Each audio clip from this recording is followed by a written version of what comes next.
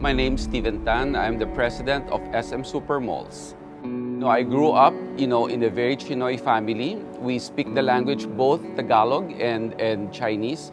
With my parents, you would have, in one sentence, you would have English, Tagalog, Fukien, and sometimes even Mandarin in just one single sentence. No? So it couldn't be more Chinoy than that.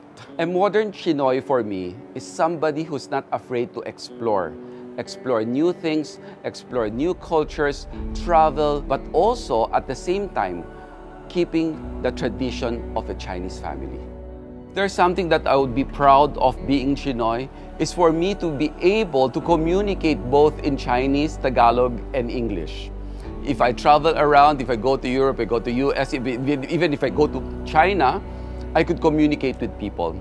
So I couldn't be more proud of being Chinoy. I'm inviting everyone to watch Chinoy TV presents Chinese by Blood, Filipino by Heart.